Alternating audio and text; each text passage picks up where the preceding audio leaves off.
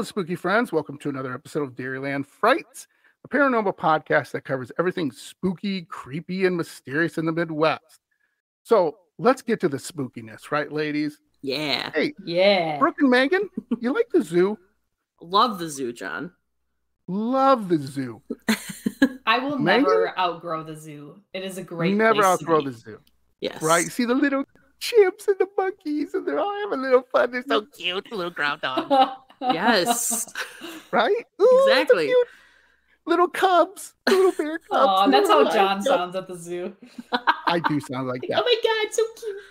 He's so cute. I tap on the window. Hi, so cute. But this zoo is spooky as hell. Ooh. So Oh, no. you'll love this. I mean, this blew me away. Thanks, Brooke, for putting it on your list of what to cover. This is awesome. So we're going to stay in Illinois again for this creepy tale. Last week, Dairyland Frights investigated Bachelor's Grove Cemetery.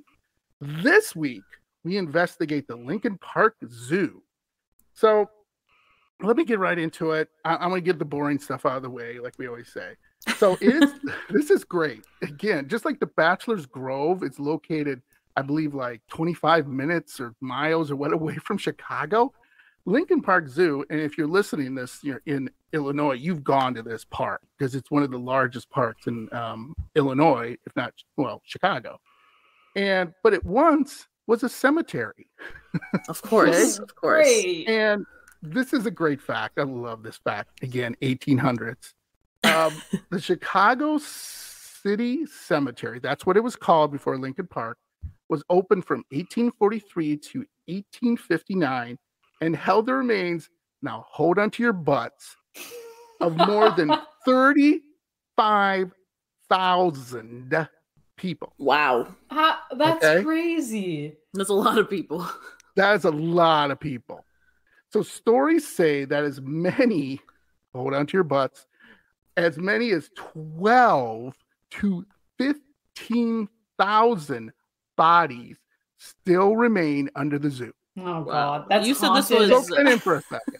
Soak that in. What do you think, Brooke? I was gonna say you said this is the boring part. That's crazy.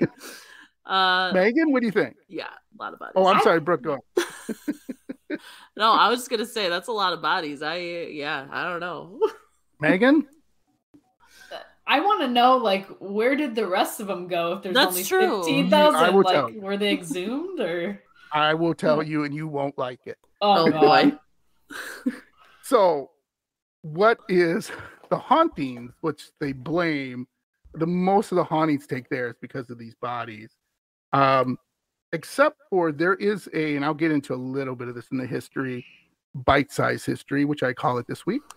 Except for there's a limestone couch memorial crypt, which still stands at the south end of Lincoln Park. I have a picture of it. You can cheat and scroll down, Megan and Brooke, to take a look at it. It is a beautiful mausoleum, but it's in a park. And it's on the edge of the park. Very interesting. So Spooky. let's get to our sources. My sources today, American Ghost Walks.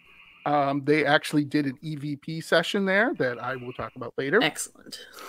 Website called Chicago Life. A lady, well, basically she did a whole bunch of cool stuff there, which I'll get to. Lincoln Park Zoo website, which, by the way, does not mention there's bodies underneath the zoo. They have all these cute little things you can take the kids. It's a And bonus. Yes. Exactly. Reddit. Uh, So, like I said, I'm not going to spend a lot of time on the history of Lincoln Park because we are a spooky podcast, right, ladies? So Oh, I'm heck sure yeah. you're listening and you're saying, get to the scary stuff. Come on, man, right? So this is what I looked up. What is Lincoln Park known for? And this is hilarious. When I read this, you'll be like, you forgot something. Lincoln Park is home to 2 great museums, a free zoo, and many historic landmarks and buildings. Public art featured in the park includes 17 monuments, 4 fountains, and an array of modern art and antiquities. Ooh, so nice. You forgot something. The 12,000 bodies and graves underneath this park. I'm just saying. That's insane. Right. Okay. So here's the bite-sized history of the park. In 1860, Lake Park, earlier Cemetery Park, duh. The precursor of today's park was established by the city on the lands just north of the city's burial ground. I'm like, okay. 5 years later, there's like graves all over the place, like Mackinac Island, which I got that episode. 5 years later, on June 12th, 1865, the park was renamed by my favorite president, Abraham Lincoln. Nice. So it is added to the National Register of Historic Places in 1994. Part of the oldest section of today's Lincoln Park is near North Avenue. I don't know where that is, but if you're listening to this and you're in Illinois and Chicago, you know what I'm talking about. Its existence as the city cemetery in 1843 that was subdivided into a potter's field, a Catholic cemetery, a Jewish cemetery, and a general city cemetery. There's a cemetery for everybody. You get the theme, right? These cemeteries were the only cemeteries in the Chicago area until 1859. Oh, which that would make sense. Yeah. That's why there's so many people there. Right. Yeah, exactly. In 1852, David Kennison, who is said to have been born in 1736, was buried in the city cemetery. I guess he's a big dude. I don't know. Another notable burial in the cemetery was Chicago Mayor James Curtis. I love it. Great 1800 stuff. They lost his body. Okay, of course. Oops. And then they found it. Oh, good. Where did we put that dead body again? I don't know, Megan. You know where we put it? Brooke, you know where we put the dead body? No? Nah, we'll find it. Okay. It'll turn up. We'll turn up. We'll turn up. So throughout the late 1850s, there was a discussion of closing the cemetery or abandoning it because of health concerns. Uh-oh. Okay. So in the fall of 1858, Dr. John H. Rausch, MD, suggested that the burial grounds were a health risk, which might serve extremely well for plantations or a grove of forest trees. So his thing was this place is like, let's deep six this place, get rid of it, and let's plant a forest. Right. Perfect. Yeah. Okay. So the idea was dropped during the Civil War, and I didn't know this. But revived again after the war ended. But in 1864, the city council decided to add all of the 120 acres, right? Cemetery. Think about that. 120 acres cemetery lands north of North Avenue again to the park by relocating the grave. Right. Mm-hmm. Okay. So the cemetery sections south of North Avenue were also relocated, but the land was left for, get this, residential development to this day. What the heck? And I will get into a couple of stories about, it's like Poltergeist. We didn't move the bodies, but we moved the graves, kind of thing. Right, of course, yeah. So to this day, like I said, the couch, mausoleum can still be seen, the most visible reminder of the history as a cemetery standing amidst the trees behind the Chicago History Museum. So, pretty nice mausoleum, right? As mausoleums go. Yeah. Right? Mm-hmm. Yeah. It looks really nice. I'm definitely going to get one.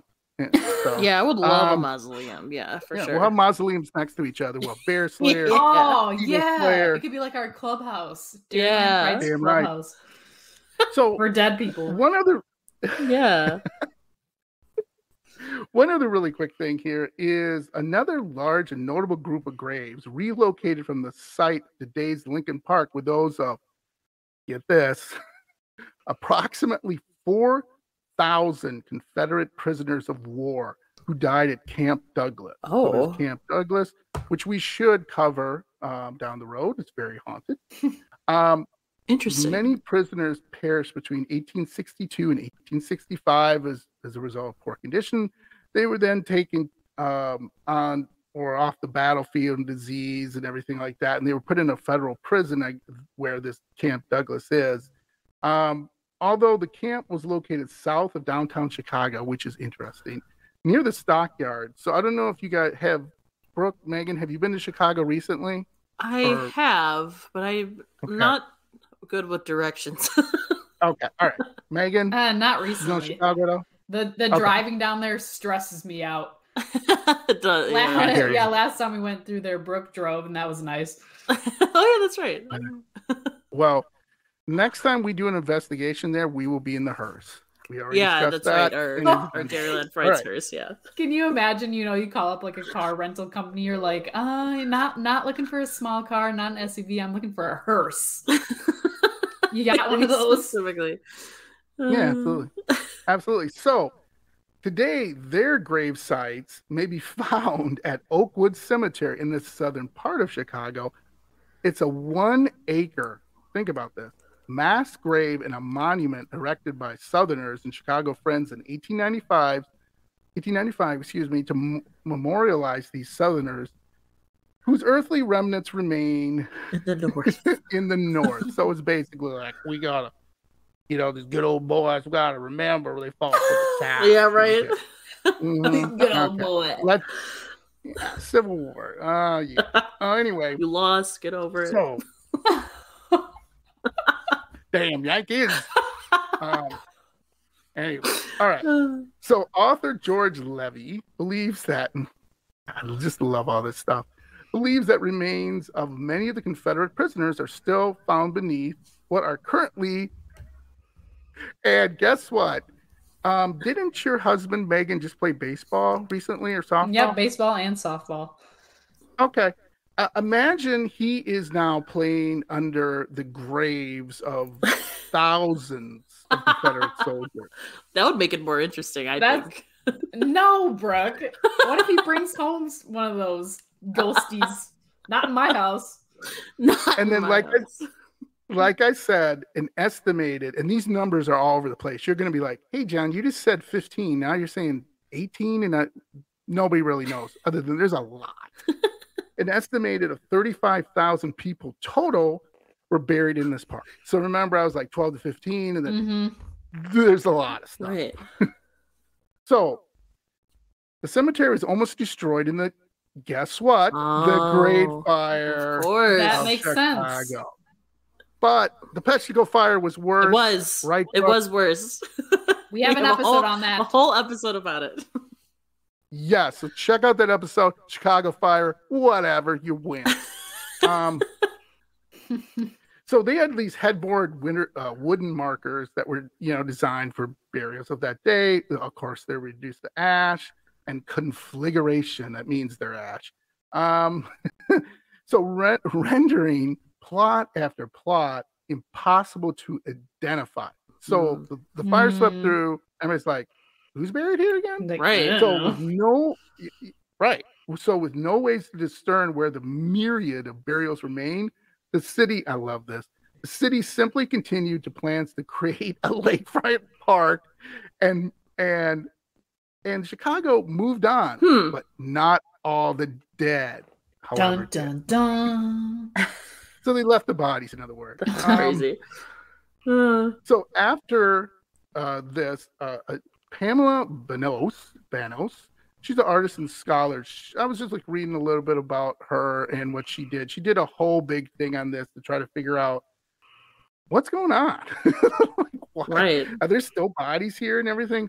Oh, yeah. She found out quite a bit. So after years, Pamela found out, after painstaking research, she determined that as many as 15,000 bodies may remain in Lincoln Park today, under the zoo, under the ball fields, the grounds of the Chicago History Museum, and even the posh homes of the Gold Coast, land south of North Avenue. So all these posh homes, get into a couple of stories, kind of funny, or a story, I should say, about people finding things they should not find.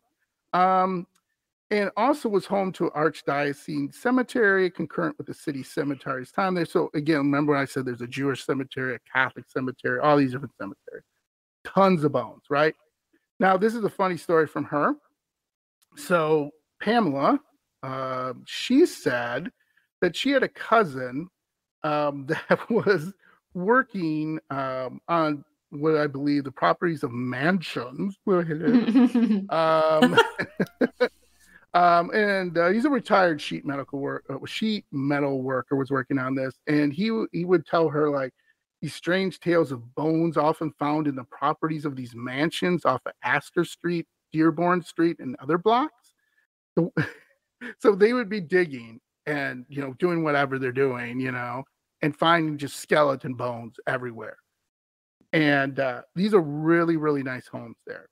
And so the workers kept close this business card of a local shaman who they would call to collect the bones and reinter them in the hopes that their owners would not wander the earth after the disruption of their graves. Makes sense. Right. So they have a card of a shaman. Would you guys be like ticked if your bones were like uprooted and moved? Or would you be like, you know what, whatever? I guess it depends on where they moved me to and where they moved me from. Under the ballpark. Yeah, if I ended up under a baseball field, I'd be a little mad. I don't even like baseball. I don't even like baseball. If you put me under a basketball court, I'd be like, that's fine. Under the Bucks Stadium. Yeah. Bury me under Pfizer Forum, please. Put it in your will. So Brooke would come as a ghost and like trip all the people rounding second base. She'd like stick her ghost foot out. Like, Brooke, Megan, how about you? Brooke's a menace. Would that bother you being I am, yeah. I can't wait. I don't know. I'm kind of with Brooke. It's like, at least put me somewhere entertaining that I can like haunt in a fun way. Right. Right. Yeah, like if I'm going to be dead, I'm going to have fun with it. Exactly. Absolutely. That's my motto. A zoo, though, I would be okay with that. Yeah, I would love to haunt a zoo. So maybe not everyone's ticked about it. Like cute little lion. Yeah. Anyway, so let's get to the spooky occurrences, right? Yes. So some of the eerie occurrences at the zoo, including ghosts wearing Victoria era clothing. Where have we heard this before, right? Wandering through the park. They appear out of nowhere and disappear quickly. Now that to me is spooky, isn't it? Yeah. Like you just la la la, just boom, right? And then they like vanish. Little kids walking around with their corn dogs, and this like lady in like a Victorian dress is just like floating around. Mommy, look! Absolutely. Yes. Now this isn't like the Lady in Black, not like the Galena thing, but kind of. So one of the ghostly women is usually spotted near the lion house, walking around oblivious to visitors passing by. The exact ghost has also been seen in the ladies' restroom near the exhibit. So like imagine you're in the ladies' restroom, and let's be honest, you're pretty much vulnerable. Right? And this lady just pops right into your stall. Oh my god, I'd be so annoyed. Is this stall taken? You gotta knock next time, lady. Occupado. Her reflection can be seen in the mirror. So imagine Megan and Brooke, you're doing your hair at the zoo. And all of a sudden, boom! Oh, that's like another one of my worst fears is seeing a face in the mirror behind me. Oh, that'd be a lot. Oh, yeah. Only to disappear when the person turns around. Oh, of course. That's the worst. So flickering lights and doors slamming alone have been reported in the zoo. So it's your haunted, typical right? haunted stuff, yeah. Your typical. So Lester Fisher, former Lincoln Park Zoo director, that while digging up the foundation of the zoo's barn in 1962, workers uncovered a skeleton in a casket. Oops.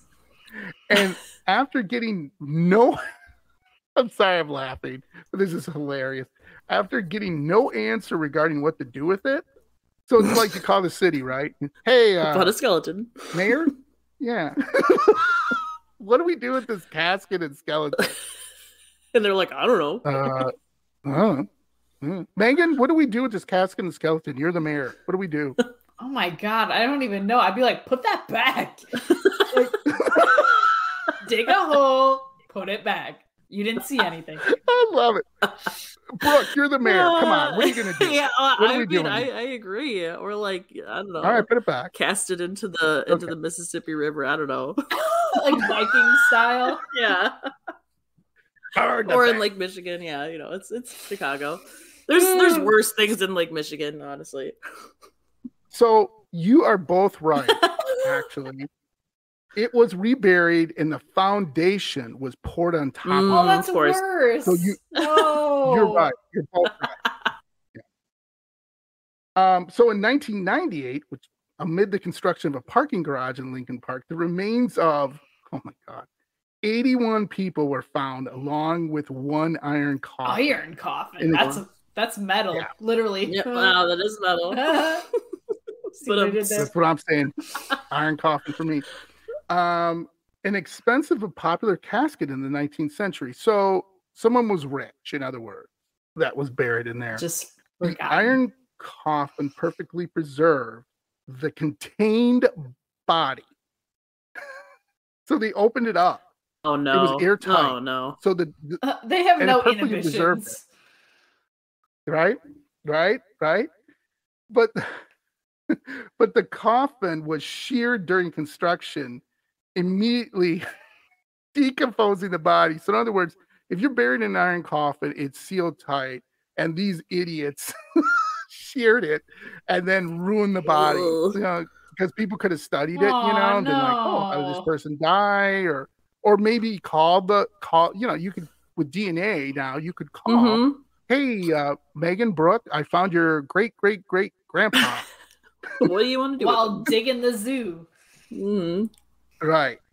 Now, one of the things it said, this goes back to our last episode with Van Meter Visitor, it released a putrid odor. Yeah, really? We hate body from the 1800s. That's crazy. I can't believe it would smell bad.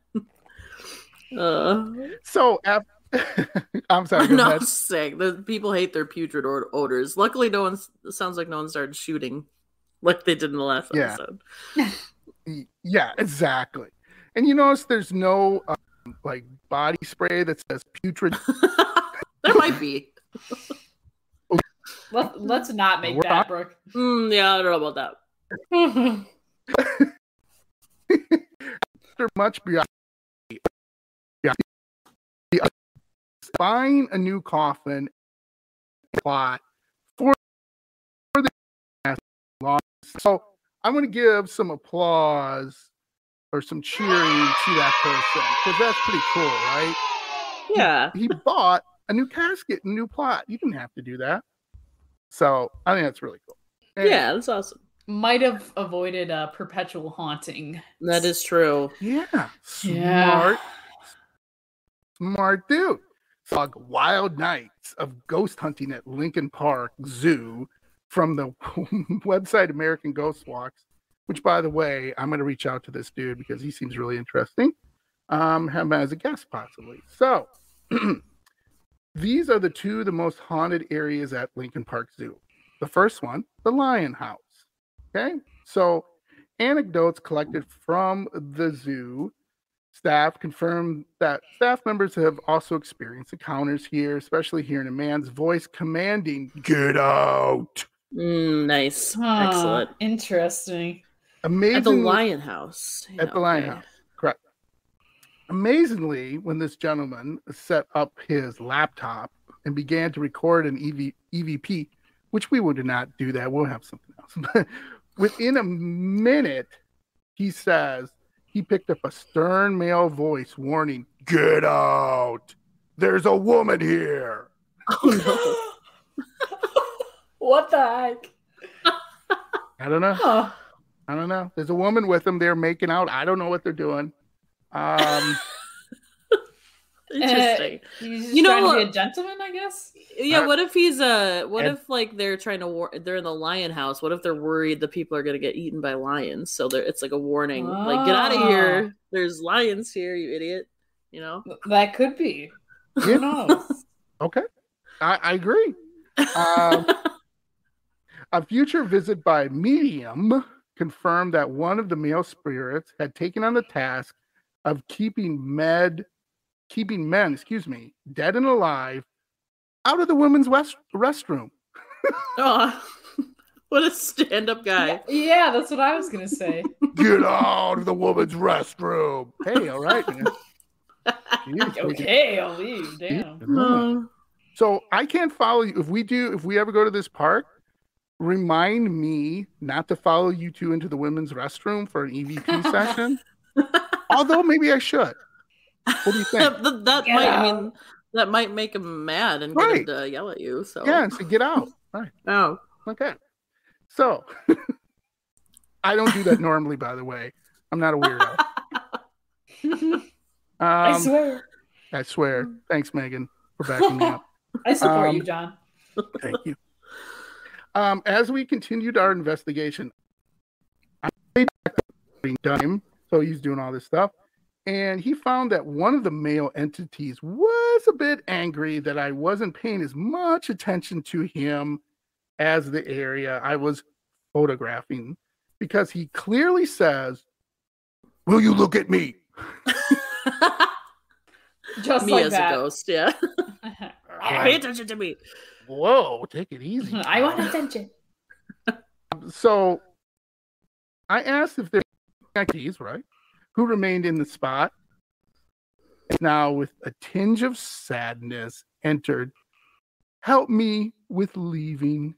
Oh, sad. Yeah. So when I asked if there was anything the spirits wanted to tell us about their time on Earth, and one can make out the sound of a lion's roar and the same voice saying, "I miss it." Oh, that's sad. Sad ghosts. Yeah. So after several hours of research and experiment, we decided to call it a night and began to disable and back up our equipment. This is great. We are definitely doing this. So remember this. I will remind everyone to do this on our small team when we do investigations. So I would say that generally when an investigator ends up, this is what his feeling is, in an investigation and says goodbye before turning off the recording device, the entities tend to scramble to say more, especially to give more pleas for help. Not so in this case, or I should say, not so in this case of this location. At least one of the entities were eager to see us go. In response to my invitation, is there anything else? This is what he said. Is there anything else you would like to say before we go? The sound of perhaps anxious footfalls can be heard. So you hear like somebody walking towards them, along with the words, "Turn out the light. Good night." Okay, damn. It's like, I'll leave. I love the idea of a ghost like sprinting over to him and being like, "Turn off the light before you leave." Yeah, what the hell are you trying to do? They're set in their ways. Ghost. Yeah. That is a dad ghost, by the way. I say that to my kids all the time. Turn off the light. So the second one is the primate house. Oh, nice. So love monkeys. The lion house and the primate house. So later that evening, I sat on the floor against the wall, recording with my laptop again, and softly asking questions of entities which might be present, asking how many are here. I received the answer, "Many like me."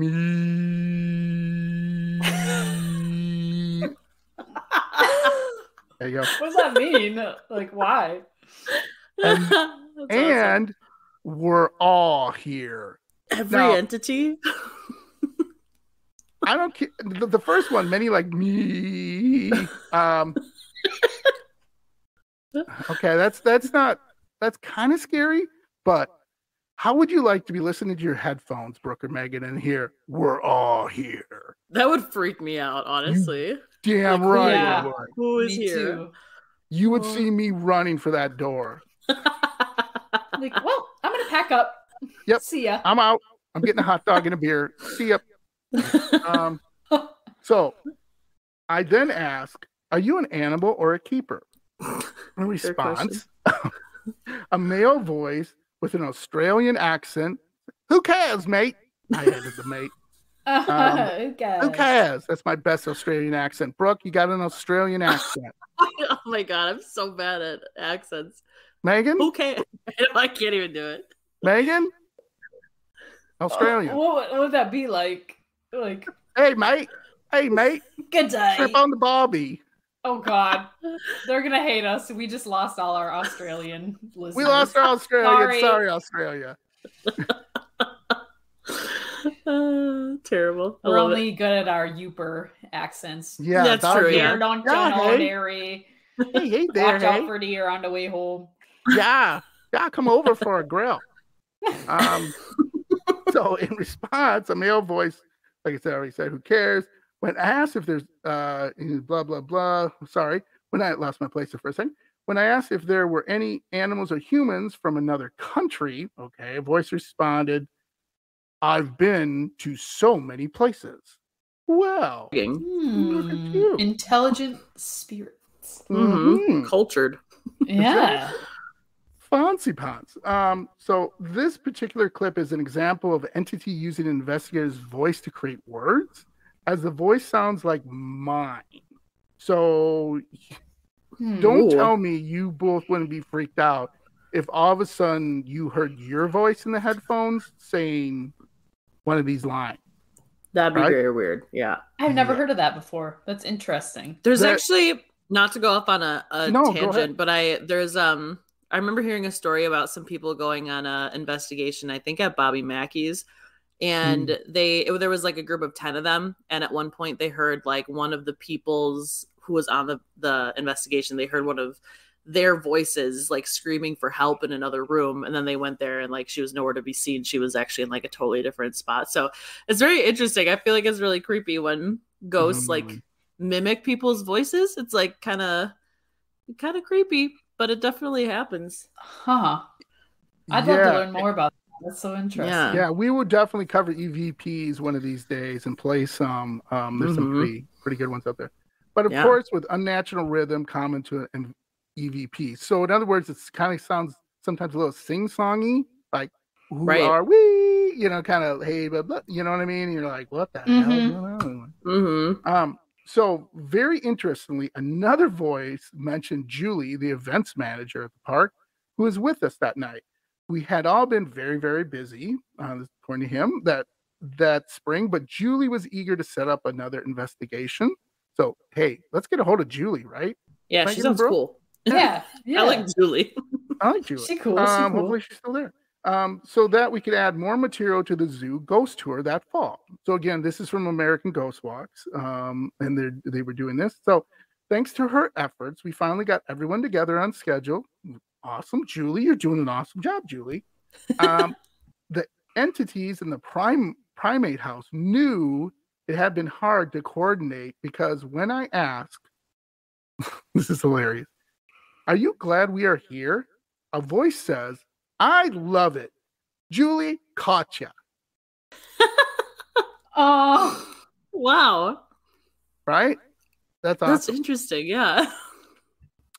So, of course, in all locations investigating, there was possibly the entities were attached to the bodies who had been interred at the city cemetery, which formerly stood here. During one of the investigations, Dave Olson, which is one of their dudes, I guess, and the Chicago paranormal investigators asked, are you part of the cemetery that was here? So they're still doing EVPs. These are all EVPs, by the way. A male voice answered, yes, I was. The team also picked up another hire, possibly a child's voice, Megan, I'm looking at you, which says, he's talking over us. Oh. That's a sassy little kid. Right? Sassy. So, before I get into a Reddit story about this, what do you guys thoughts? You know, what do you think?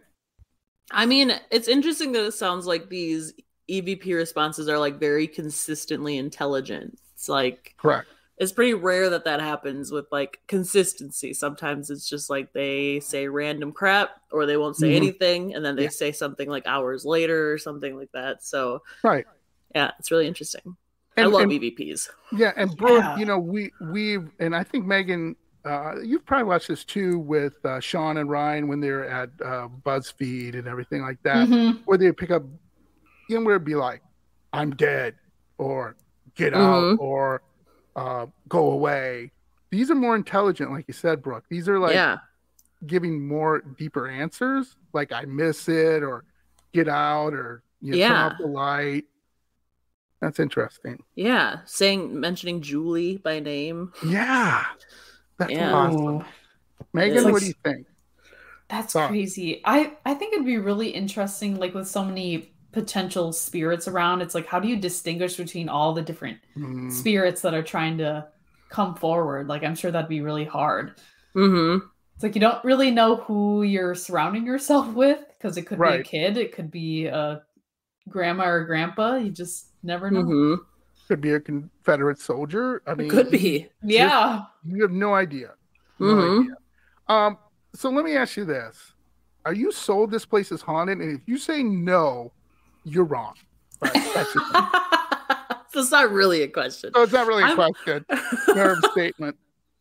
I'm pretty sold. I mean, it's pretty crazy. It's interesting that it's just like, oh, the monkey house is haunted. And the lion house. Like very particular. I love that. Yeah. Megan? Yeah. I feel like with so much like paranormal energy going on, there's like literally no way it can't be haunted to some extent. Yeah, you can't build something on top of 15,000 bodies and have it not be haunted. Come on. Yeah. Right. Okay. Anything else to quickly add to before I get to my mildly scary tales of Reddit? Not too scary. Mildly scary. No, I'm excited for this. Let's hear go ahead. It's not too scary, so I oversold it, but still, you get the point. Okay. So this is off of Reddit. I was gonna have one of you read it. Do one of you want to read this? Because this is from a woman. If not, I will read it. I don't know if you guys have it open. Don't worry. I could do it. Yeah, go ahead, Brooke. Brooke, I have it pulled up. Yeah, okay. I'll do it. Okay. All right, go ahead and read it. I lived near Lincoln Park for several years. As you all probably heard, the southern end of the park used to be a graveyard. Some tombs and mausoleums are still there. But at a certain point, most graves were dug up and moved further north to around Irving Park, etc. There were once lots of disorganized graves, multi-person burials, plague deaths, Indian natives, and slave sites, among others. Anyhow, the area was always really swampy, and old wooden coffins pretty much disintegrated, which meant that bones and body parts were sometimes left and or couldn't be recovered.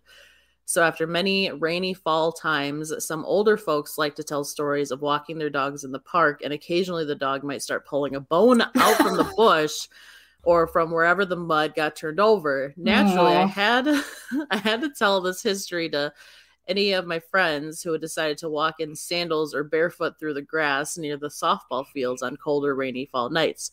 Was that just a tree branch that poked your foot? Are you sure it wasn't an old finger bone? Better take one more look at the moon. It's full this evening. Don't worry, it's probably nothing. Just check one more time. Oh, and for those of you who think it's just a myth, the most basic Google search will lead you down plenty of spooky pathways, such as this one citing research from Northwestern's folks who have estimated that out of 35,000 once interred at the Chicago City Cemetery, there could be as many as 12,000 still there. Oh, wait, was that part of her story or yours, John? I think I started reading your outline. No, that was part of hers, and I just said thoughts again. Gotcha. So again, we all have dogs. Yeah. Imagine walking your dog and be like, what do you have? What's your dog's the big not bruiser, Megan? What's your mammoth? I've got a big Saint Bernard. His name's Moose. Yeah. And Brooke, your dog's name? My dog's named Gimli, and he's like 14 pounds. All right. Like a fraction of Moose. Opposite end of the spectrum here. Yeah. So I feel like they could gnaw on a human bone together and have a little bonding moment.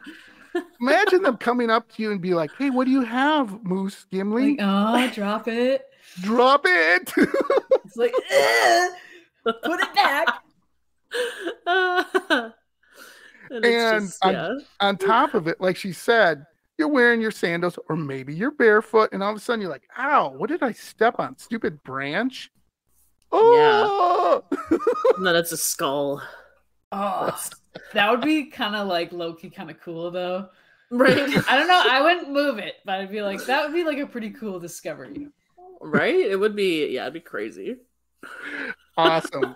So thank you so much again. This has been such an awesome episode. I never thought I would find all this cool stuff.